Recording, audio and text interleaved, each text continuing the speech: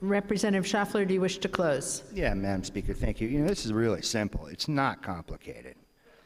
All we're saying is that an employer cannot compel an employee to attend a meeting or read any communication that expresses their political or religious opinions, and that they have to read or attend as a condition of employment.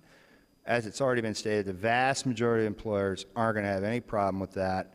And you know what? The problem, and the bludgeon that my friend spoke about, that's why we're here, because people don't do the right thing. If everyone did the right thing, we wouldn't even need a legislature. Everybody would drive safely and on the right side of the road. No one would be a thief or a bum or a deadbeat. We wouldn't even need laws. But you know what? Because people aren't that way, that's why we're here. Let me see here. I got something else to say. Well, that's about it, Madam Speaker. It's a good bill. I urge your vote. Thanks.